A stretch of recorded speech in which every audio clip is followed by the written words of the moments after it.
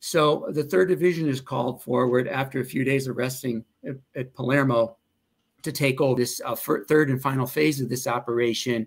And that will be the march along that coast to Messina. And that begins on pretty much on August 1st, okay?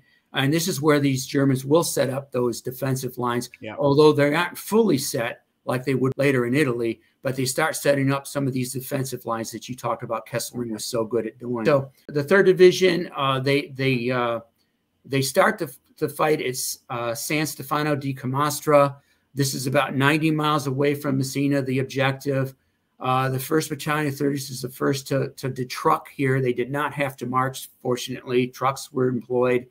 The weather, though, has gotten much hotter, somewhat more. It's 100 to 110 about midday, Fahrenheit, that is. You know, the guy said it was like fighting in a blast furnace.